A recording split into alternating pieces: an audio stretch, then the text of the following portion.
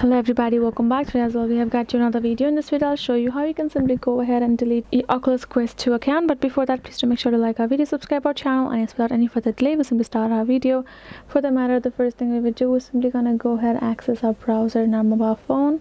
Go to your browser, go to search bar and type in www.oculus.com. go ahead, search it up, and this will simply lead you to this official website of it, right? Afterwards, what you're gonna do is simply gonna go ahead, tap on at this three horizontal line and log in first. Once you go to there and simply log in with your account here in this section. Yes, so once you go back, and once you have logged in, and again tap on this three horizontal and top left corner, and you will find your profile, right? Simply go ahead, tap on your profile icon, and then on the left hand side of your screen, then you will find this option called Privacy Center. Go ahead, tap on it.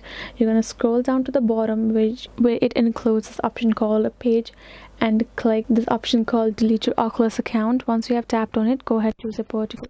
You can again reconfirm it after verifying yourself, and then you will be able to delete your Oculus Quest 2 account like that.